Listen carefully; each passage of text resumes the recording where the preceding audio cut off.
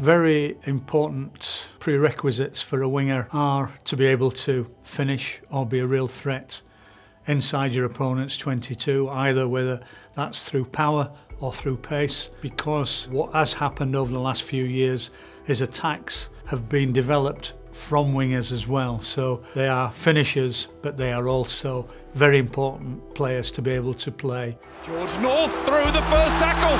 They tried to tap him but could not go to the outside. North for the corner.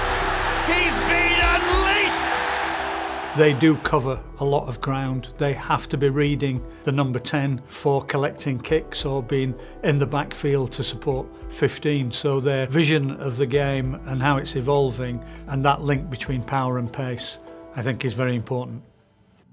The players that Warren Gatland would wanting to be looked to recruit, I think it's important that he looks at that power and speed ratio between what he can do on the left-hand side and the right-hand side of the field.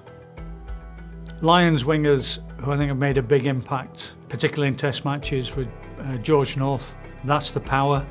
Players like Ian Evans, somebody who was always in the game, somebody who you could play off, and again, a very important player to be able to link to. It'd be great if you could comment below on what you think about these positions.